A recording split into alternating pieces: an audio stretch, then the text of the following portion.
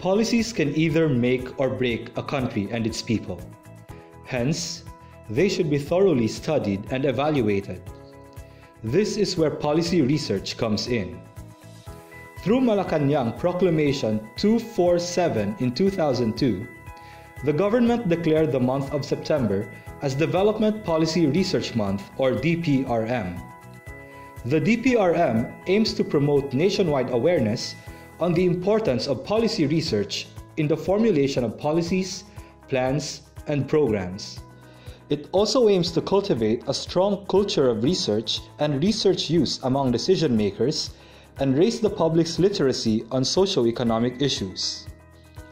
The proclamation also designated the Philippine Institute for Development Studies, or PIDS, to oversee and coordinate all activities related to the DPRM. Every year, the DPRM focuses on a particular theme. Various activities such as policy forums, press conferences, social media promotion, and the annual Public Policy Conference are organized by PIDS and its partners to discuss the DPRM theme.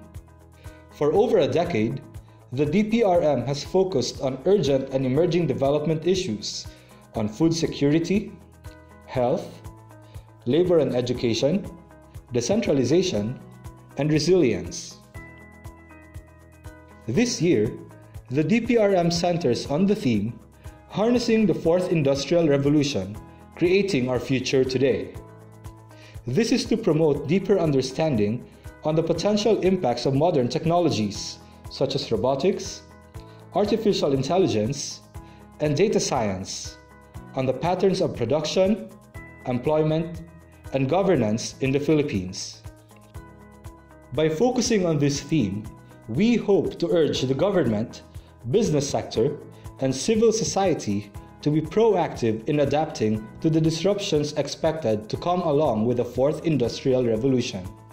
Cross-sectoral collaboration and a whole-of-government approach, guided by policy research and inputs from stakeholders, are what we need to help the country harness the opportunities and mitigate the risks emerging from the Fourth Industrial Revolution.